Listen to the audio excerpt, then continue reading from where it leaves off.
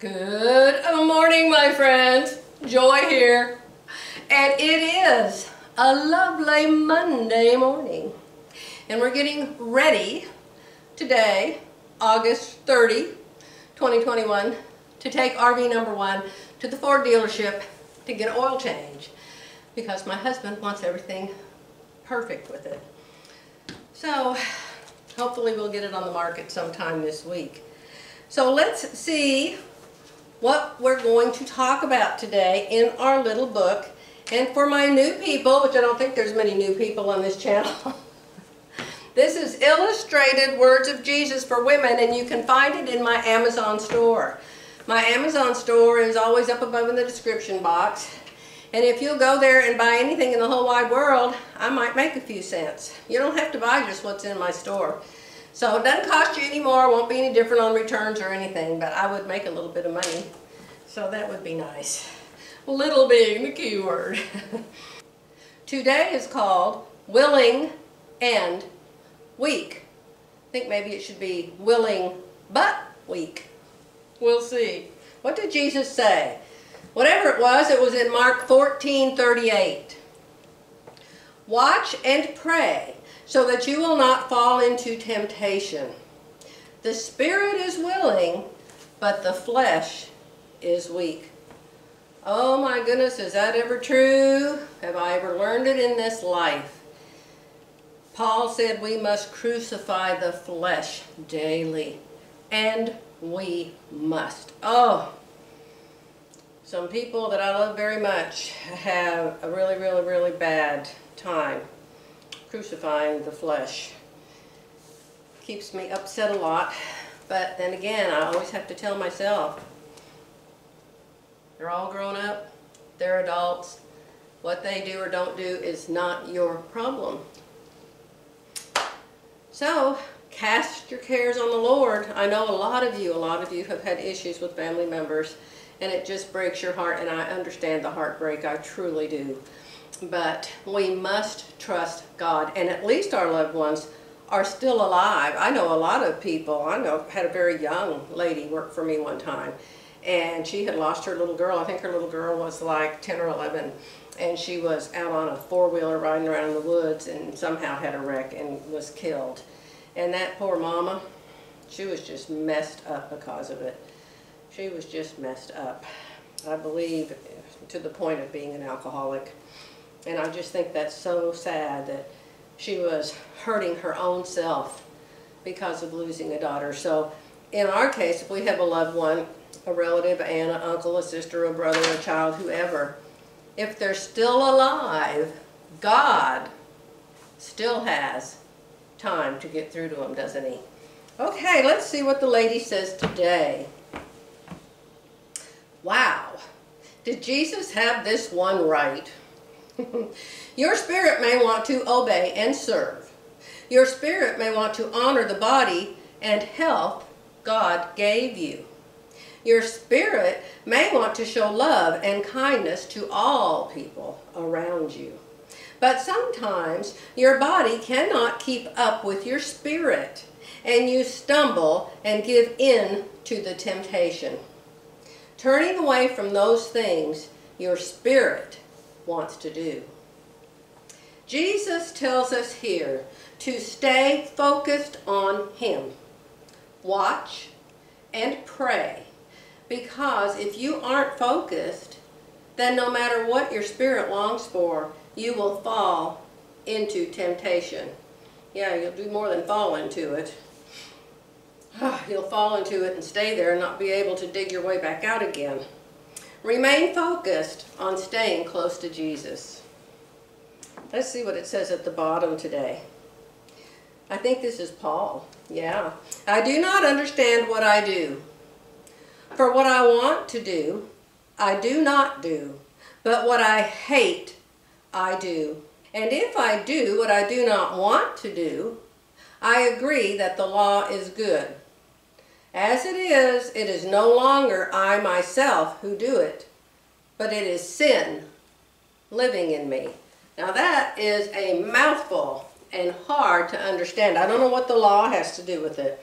I agree that the law is good. Maybe he agrees that Jesus' words are good, and Jesus' way is good, and God's way is good. Maybe that's what he's calling the law. But evidently Paul had a problem with this too. You know, Paul was a very, very evil person.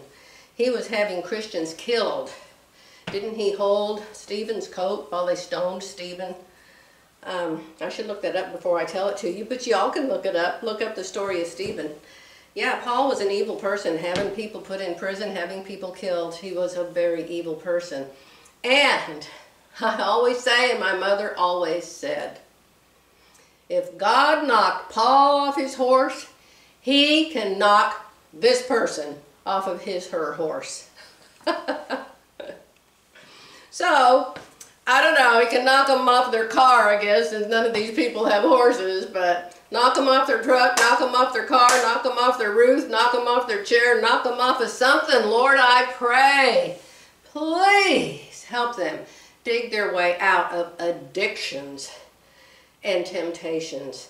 Help the people that we love so much avoid temptation and always let their spirit be the main one in charge of their body, which is the temple of the Most High God. I just want to cry. I see all the time, everywhere, young, beautiful, teenage even, girls, boys, men, women, and they've got tattoos all over their beautiful, beautiful skin, their arms. I saw a man with a word written across his head the other day.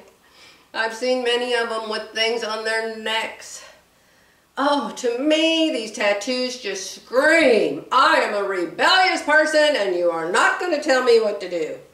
Well, Joy, I have a tattoo. Well, I have a tattoo. Well, if you do, you do. Maybe you're not rebellious at all. Maybe you thought you were honoring God somehow by getting it. I don't know.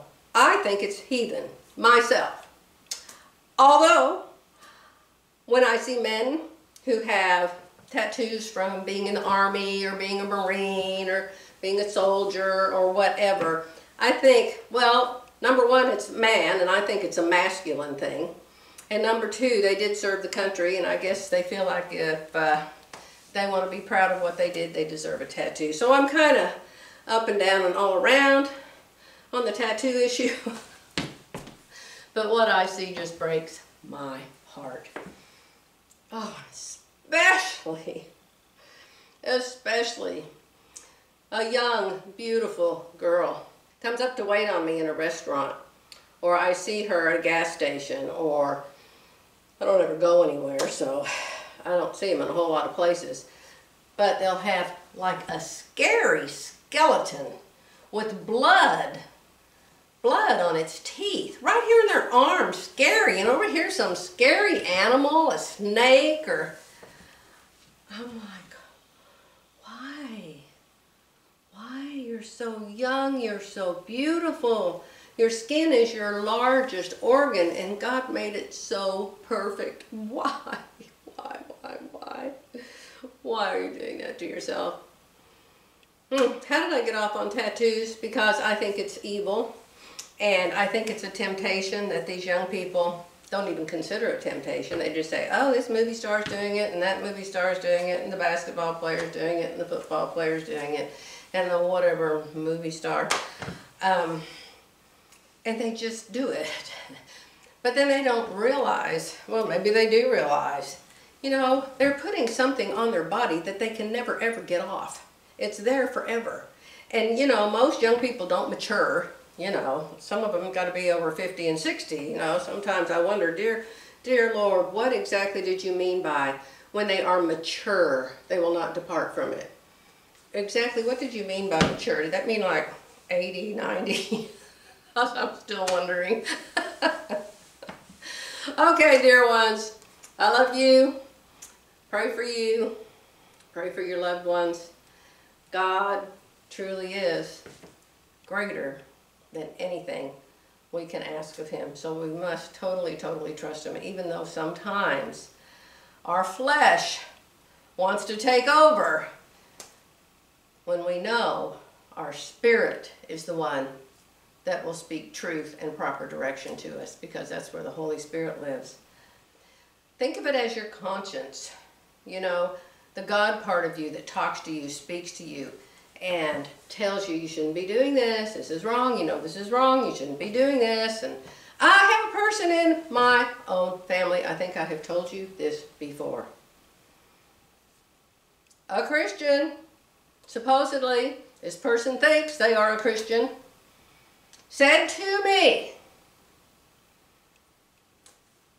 I'm going to quit going to church because I know God will tell me not to do what I'm doing.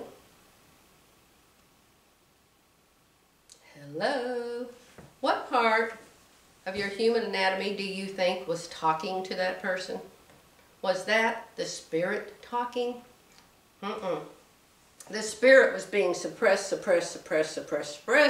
squeezed into a tiny little box that it can't get out of, and the flesh took over totally and completely. And oh boy, can you see it? Can you see it? So, dear ones, pray. Always. We talk about that so much. I've got to go. Jerry's waiting for me downstairs. He's going to drive RV number 1 to the Ford dealership. I'm going to follow in his truck. Then we're going to both come back home, and then I'm going to make a video for my other channel. So, find me over there if you're interested. I'll be back tomorrow.